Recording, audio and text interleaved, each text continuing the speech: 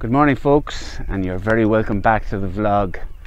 This morning sees us at South Stack Lighthouse on Holyhead in North Wales. Beautiful morning here. Better morning on the far side of the hillside behind me. I'll just give you a quick look at it back there, and there's a fair bit of colour coming in the sky. We're getting touches of colour. Sorry about all this swinging now, you probably got a headache. Just in the clouds above me, or behind me should I say, and below me there we have the actual lighthouse itself.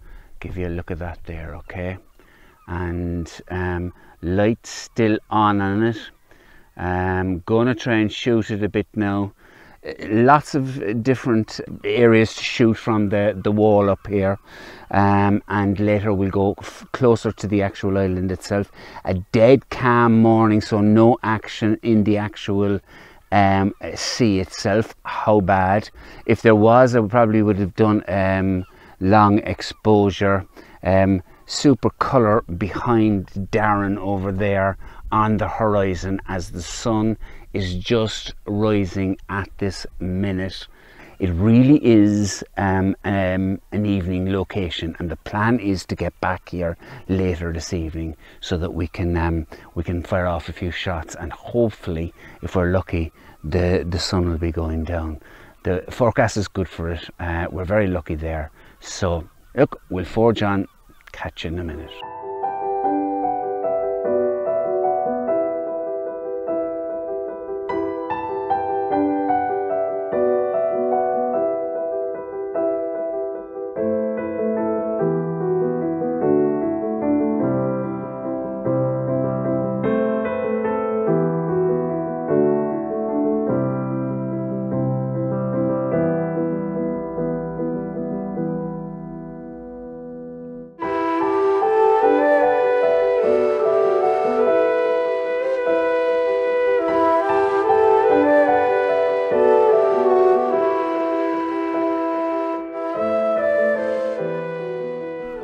When you come to South Stack, make sure that you shoot at every angle, because then when you go home you can judge looking at your laptop screen or computer screen exactly which is the best shot.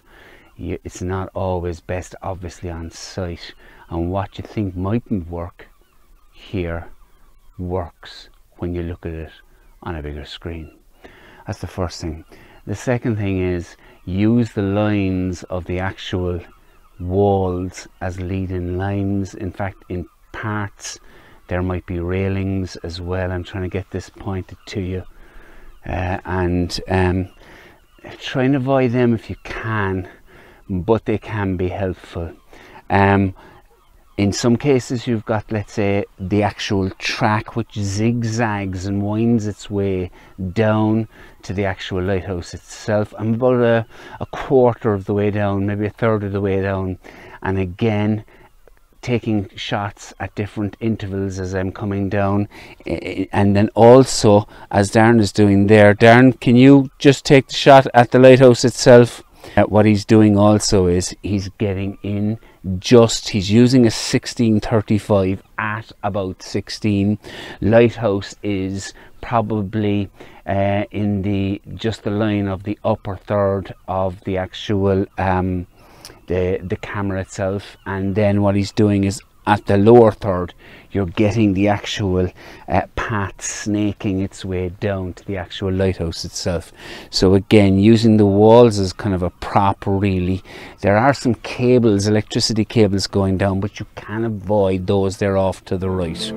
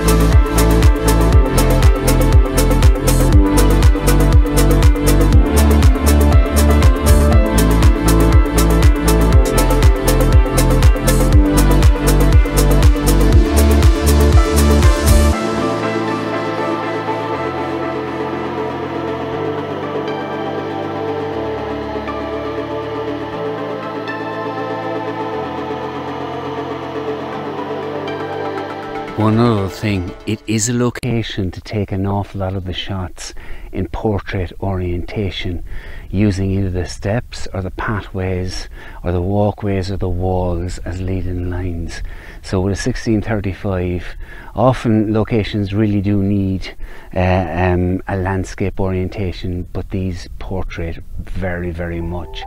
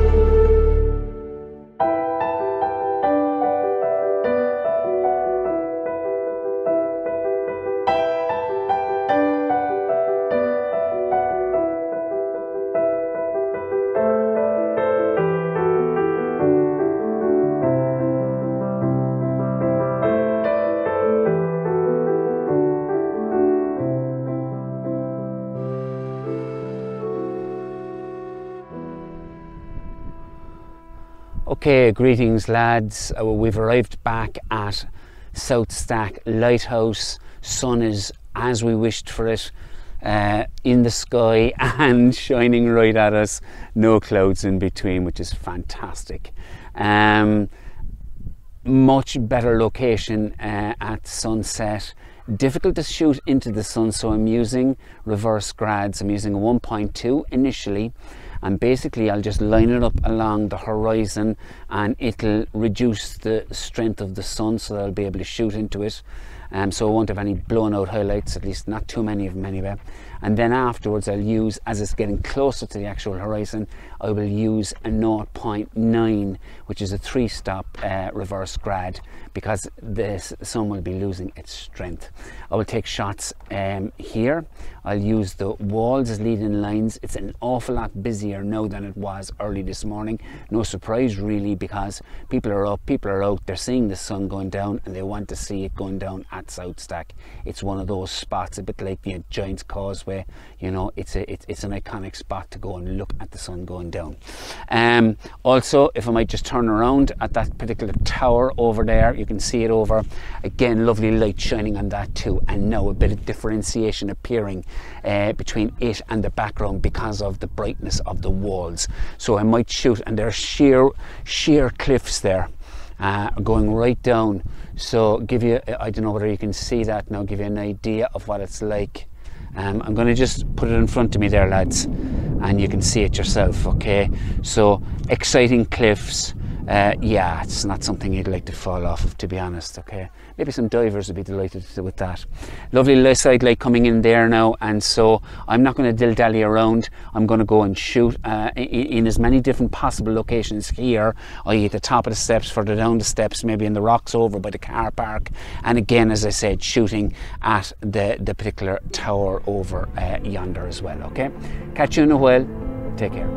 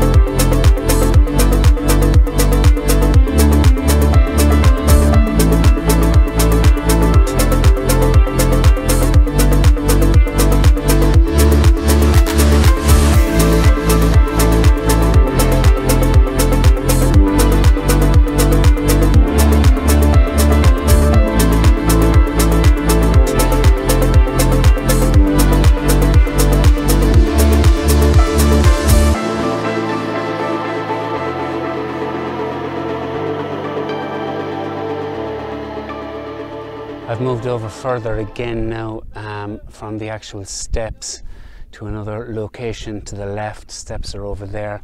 Lots of people around here, lads. They're really enjoying this particular sunset. Unique and extremely strong.